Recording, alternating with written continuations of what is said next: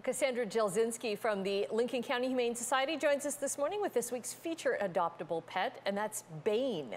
Oh, he's beautiful. Hi there, sorry. That's okay, so this is Bain. He's huge. This is Bain. He is a 2-year-old male shepherd mix, and he is awesome. He is such a sweet boy. Very strong. And he's 2 years old. Has he been returned then? Yeah, so he was a surrender.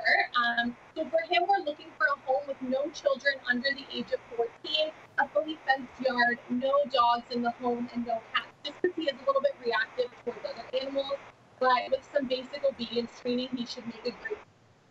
Okay, because it takes the time, right? Like you have, as a responsible pet owner, you have to do the training, you have to put in the work as well. You just can't expect a dog to show up and be fully trained. Absolutely. It takes a lot of work to rescue a new pet, but with the right amount of work and training, it's definitely worth it. Right. I wanted to ask you, with so many people adopting animals during the pandemic, are you now starting to see surrenders and returns from people who are starting to go back to work and realizing, I don't have the time and attention for a dog? Not a crazy amount just yet, but with the pandemic coming to an end, I definitely foresee it increasing, which is definitely in fact true. But I do hope that with people returning back to work, they do recognize that separation anxiety is a real thing in animals, and that they will set their animals up for success when returning to work by kind of easing the animal into it and building some independence with that animal. I definitely think that will help limit the amount of returns that we see. Right, because animals, especially dogs, they don't know when you leave the door that you are coming back, right? They think that you're not, so it's tough on them. Absolutely. They need to build independence and learn, like you said, that when you leave, that you always come back, and then it won't make them as anxious and nervous when you do leave if they learn that that's a common routine in the household.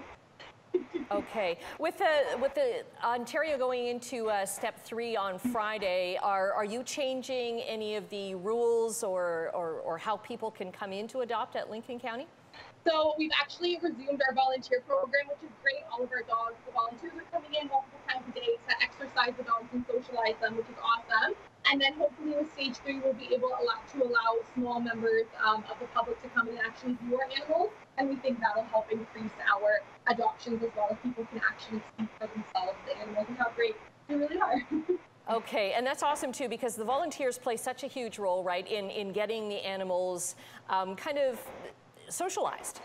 Absolutely, yes. The volunteer program is amazing. We have 3 shifts a day. Different volunteers come in and use their time to let the animals run and socialize them and train them and exercise them. It definitely sets the animals up for success for sure. Okay, thanks, Cassandra, and we'll get information on how you can adopt Bain and give him a forever home. Thanks. Thanks so much.